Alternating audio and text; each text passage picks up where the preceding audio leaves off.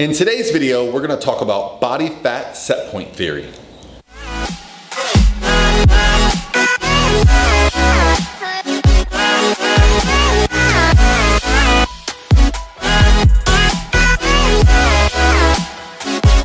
All by myself. Hey guys, what's going on? This is Paul Ravella from ProPhysique.com. I hope you guys are having an awesome day. In today's video, we're going to talk about the idea of the body fat set point theory. And I have some very specific thoughts on this as a coach, as a competitor, as someone who's been changing my physique over the last 20 plus years, as someone who's worked with several hundred clients, competitors. I've just seen so much when it comes to physique, to the lifestyle. And so I have some very specific thoughts, and I've actually, been going to school, studying a little bit about exercise science and the physiology of the body. So I've seen some cool stuff and talked about some cool stuff. And I've been around some people that know a lot of stuff, and I ask them very good questions. So I want to do that. But first, I want to remind everyone, if you haven't watched the last couple videos, I have a free ebook out. It's simply a guide to introduce flexible dieting into the lifestyle. So if it's something you're already doing, then you probably don't need it. But there may be somebody in your life who's asked you, like, I've seen you have success and you seem to be eating a different way than I would attribute to a successful diet. Can you explain it to me? And it's not always easy to explain how to track on macro, how to adjust your diet to be a flexible diet, right?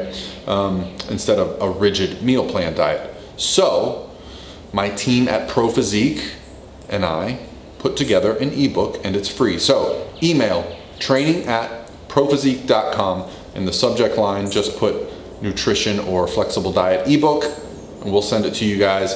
All we ask is that if you could, after you've reviewed it and put it to use or shared it with someone, give us the feedback so that we can make it better, or just tell us how freaking awesome it is. Either way, some feedback would just be appreciated. When you put something out into the world, I think that's all we really want to ask, is that, maybe we get some feedback so we can actually, make sure we're doing things the right way. So let's talk about body fat set point theory. So body fat set point theory is the basic idea that our bodies are going to try to remain at a certain body fat level. Do I believe this to be true? 100%. Our bodies are designed in such a way that if things change from where we are, our set point, the body will adapt and adjust to try to bring us back to that set point. As an example, when I go on my extreme, and I call it extreme because I get to sub 5% body fat, contest prep diets, the body is going to do things hormonally, mentally, psychologically, that is going to try to bring me back to where I was, to homeostasis, okay? This is a very complex process. There are lots of dynamic things going on at the same time. When our body fat gets very low, I have felt it. I have felt that my body wants to put body fat back on. My hunger gets higher. My attention span becomes all about food. My desire to do anything other than eat becomes less and less, right? So that's something I've noticed. Now, I've also taken the other extreme. I've never been an obese person, but I definitely got heavier than my set point would say. I would say, as a general rule, I'm a very lean, athletic, I'm kind of long and lanky, I'm 6'3", so I think when I put on too much weight, I also noticed some drastic changes to my mood, my behavior. So as I stand here in front of you right now, I'm around 215, 218 pounds. I got up to 250 pounds.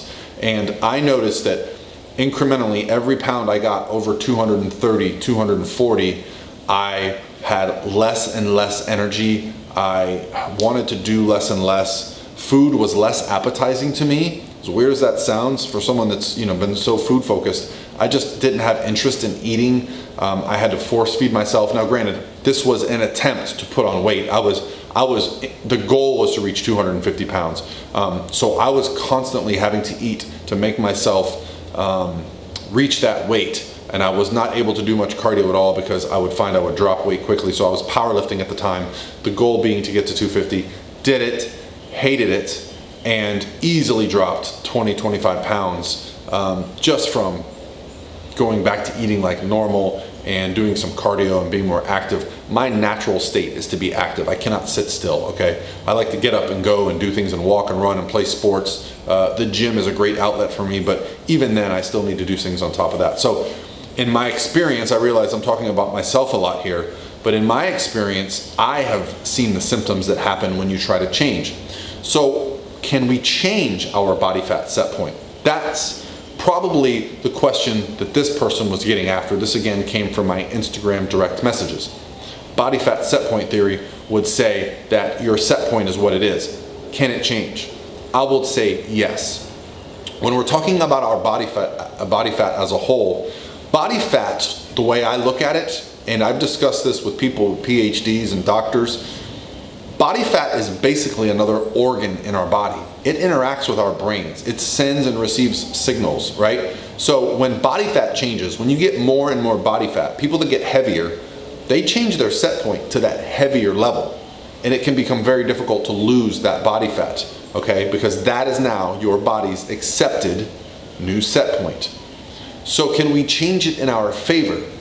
This is a little bit more difficult because the way I see changing it in our favor would be body composition improving, meaning more muscle, less body fat. I do believe we can add a significant amount of muscle to our frame, thus improving our body composition. I do not think we can move the needle much lower on body fat from our set point because it's set throughout our lifetime.